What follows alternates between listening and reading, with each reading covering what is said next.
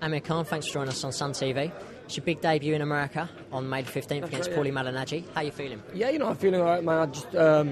I sat with him on the table and, he seemed very disrespectful, and it's just one of them things, I'm confident. Every fight I'm confident. I'm going to go in there and do my best.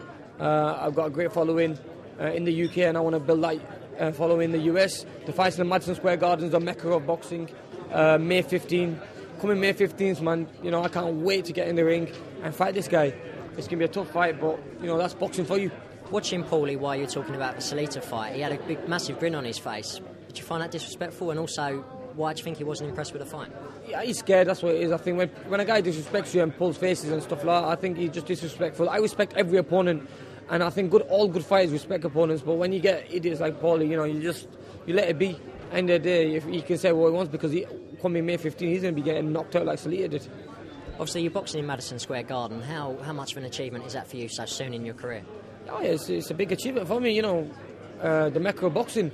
I'm only 23, fighting in the US. I want to build my name up there. I want to do it young, and I am doing it young. What do you think about the critics that perhaps are saying you've left your fans behind by going to America and looking to establish yourself? Not at all, man. You know what? Everyone's dream is to fight in America, and I'm gonna go to America and have my debut down there, and then I'm gonna come back and bring all the massive fights to the UK, and then we'll take it from there.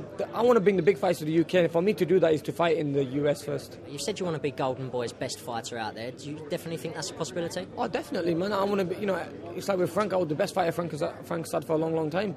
I want to do the same for Golden Boy, and yeah, man. I've got a great team. Golden Boy had some great fighters. It's going to be hard to do that, but that's what I love. I love a challenge in this game. Just finally, you've been linked before with Ricky Hatton in the past. Ricky might be shelving his comeback plans. What do you think about that? I think Ricky should just retire, to be honest with you. I don't think he should come back. He's had a great career. He's getting old and stuff, and I think he just should chill out, relax, I think.